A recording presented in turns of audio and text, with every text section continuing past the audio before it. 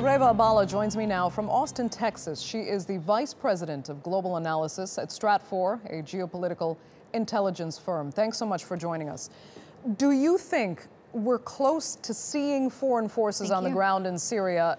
Turkey has talked about it, as has Saudi, but will it actually happen?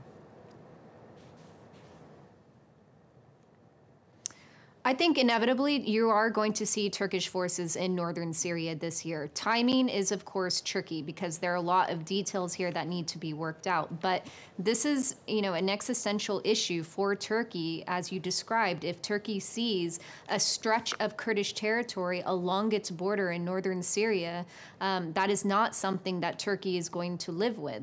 And so, since it has the justification to move in saying that they need to clear out Islamic State presence in that area between the Euphrates River and the area where we see YPG in the west and northwestern Syria, they can essentially use the Islamic State reasoning to say we have to move in.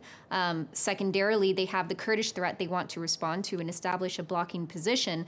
But look, the Turks are not going to be reckless about this, nor are the Saudis or the Emiratis or anybody that would join that coalition. This still comes back to the United States. And Turkey knows that, and they know that the United States needs an understanding with Russia before they actually proceed in any operation on any larger scale to establish the safe zone that Turkey has been advocating for some time. And really, the way to watch and assess the timing of that operation is really going to be contingent on that Russian-U.S. conversation more than anything. You talk about getting an agreement with Russia, but who is going to get that agreement? You say it falls into the hands of the United States, but Russia hasn't really seemed to care what foreign interests are in Syria. This is Russia's battle to fight for its interests in the region and keep Bashar al-Assad in power. Mm-hmm.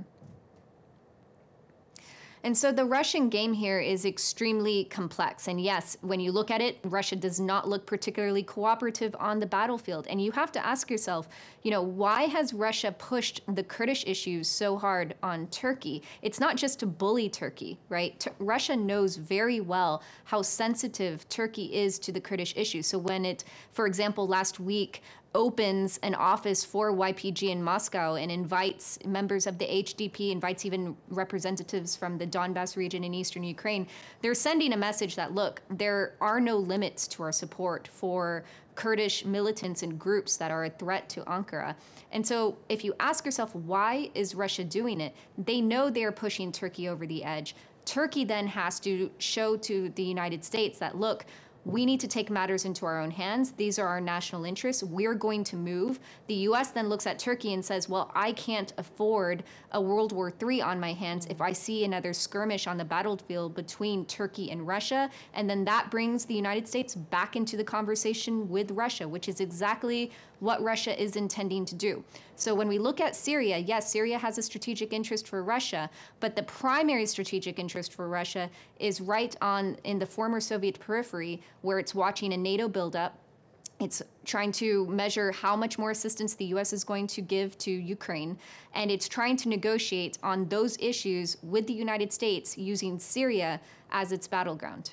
Reva Bhalla, we're going to have to leave it there, but thank you so much for sharing your insight.